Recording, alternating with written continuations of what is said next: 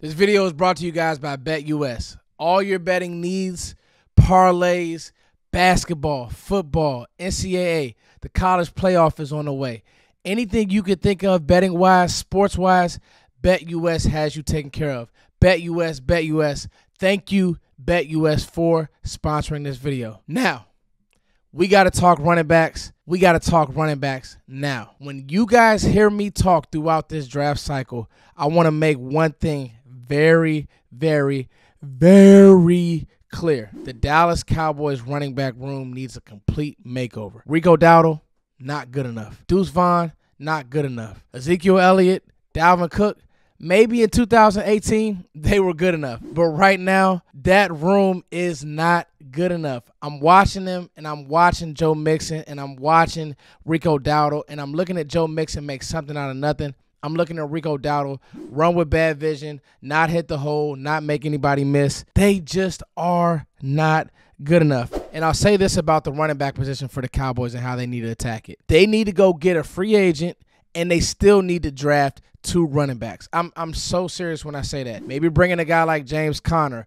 a player who can come in, ease these young guys in, and you can still draft a running back high and then possibly draft a running back in the 5th round. That's going to be my tune the whole offseason. When it comes to playmakers, offensive playmakers, running back room, receiver room, not good enough. Enter Omarion Hampton. Omarion Hampton. This guy is a big, physical, imposing back, North Carolina, that can really bring some attitude to this Dallas Cowboys football team. 6 feet, 225 pounds. He runs with authority. It's few and far between that you find running backs, young running backs, who want to punish you. And as we talk about this guy, one of his best traits is as he runs the ball, he gets stronger. So let's talk about the strengths. When you talk about Omarion Hampton, great vision, great burst. He's a one-cut back. He reminds me so much of DeMarco Murray. He hits it. Once he hits the hole, once he finds a crease, he's through the hole. He gets stronger as the game goes. Now,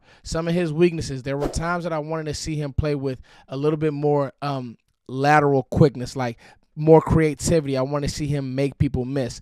Could be a better pass catcher as well. He looks kind of burly when he's running routes, but when you're talking about a guy who is going to punish you over and over again, when you're talking about a guy that when he sees a crease, sometimes he just runs into a crowd, and there's times that I wanted him to play with better vision, but you can literally physically see defenders falling off of him, and as the game goes on, they don't want to tackle the guy. You watch the FSU game, you watch the Wake Forest game, the guy had over 150 yards in both of those games. He's already at 1,400 yards for the year. He's already averaging 5 yards a carry. Omarion Hampton is a guy that you put in your backfield with maybe a scat back, maybe a different type of back, and you let those two offset each other.